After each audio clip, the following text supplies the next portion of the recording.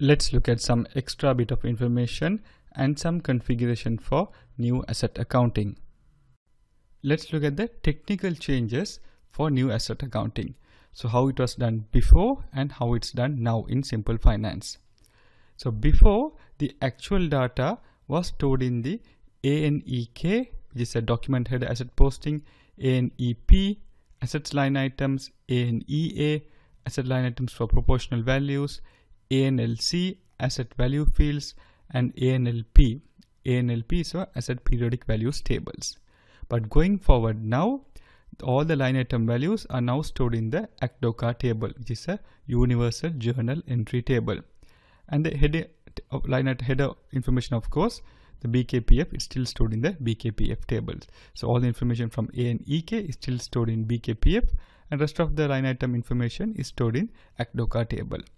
And there's always a compatibility view, because for any programs which is pointing to the old tables, there are compatibility views which will ensure that it points to the ACDOCA table, and those compatibility views are named as FAAV. I'm guessing FA is for fixed assets and something with AV underscore the table name. So for example, if the program is pointing to the ANEP table, the compatibility view is called FAAV underscore ANEP.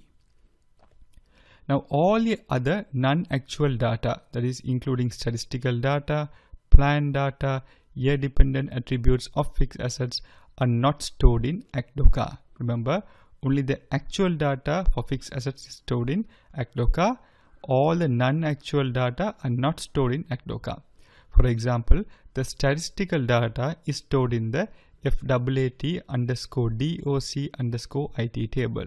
The plan data is again stored in the FAAT underscore plan underscore values table, and year dependent attributes of fixed assets is stored in the FAAT underscore YDDA table. So all the non-actual data are stored in tables starting with FAAT.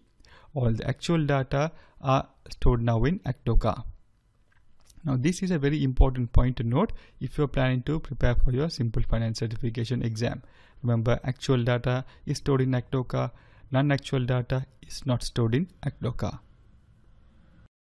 Now let's look at configuring new asset accounting. The first step, of course, is to copy a reference chart of depreciation. Now, if you look at this asset accounting new menu over here, you can see asset accounting new. You get migration, asset accounting new. This is the same as preparation for migration of new asset accounting. We'll come to this phase later. For now, let's look at the organization structures. And you can see copy reference chart of depreciation. So this is the first step that you should use. Now here, you should copy the reference chart of depreciation. You can copy from the sample template provided by SAP to the one which you want to use going forward. Now I have just copied the sample depreciation for Australia, so it's called AU01. So I'll be using this as my chart of depreciation going forward.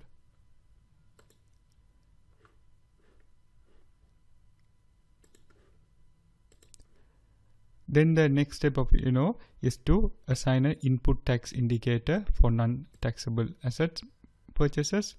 Let's see that thing. Assign input tax indicator for non-taxable acquisitions. It's pretty much the same like how you used to do before in ERP6.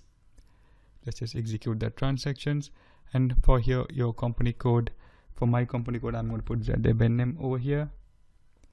And then I just put P0. This is for non-taxable transactions to use this tax